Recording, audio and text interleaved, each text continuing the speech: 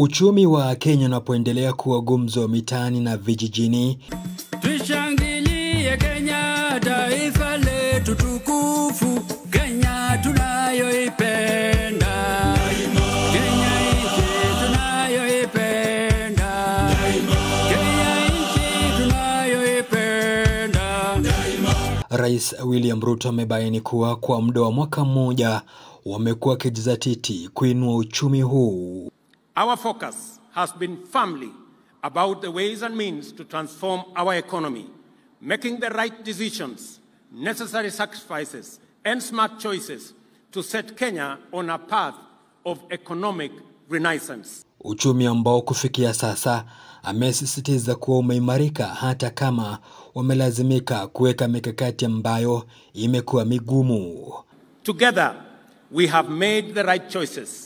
Sometimes taken very difficult and painful decisions to steer Kenya back from the edge of a catastrophic cliff of debt distress and move our country in a new direction.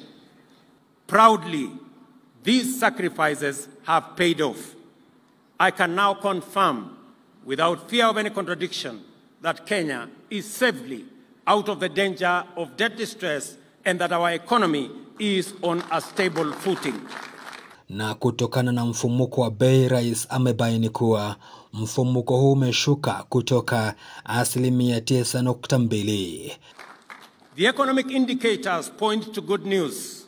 Inflation is now 6.8%, down from a high of 9.2% a year ago. In the last 6 months, our GDP has grown at a rate of 5.4%, making Kenya the 29th fastest growing economy in the world, according to the World Bank.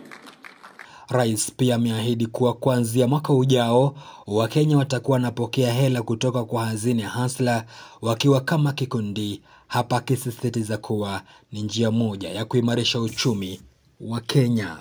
Over 7.7 million people are regular borrowers on the Hustler Fund platform. The fund will be enhanced from next month with specific financial products to provide additional enterprise and business facilities for existing Mama Mboga and border SACCOs across Kenya.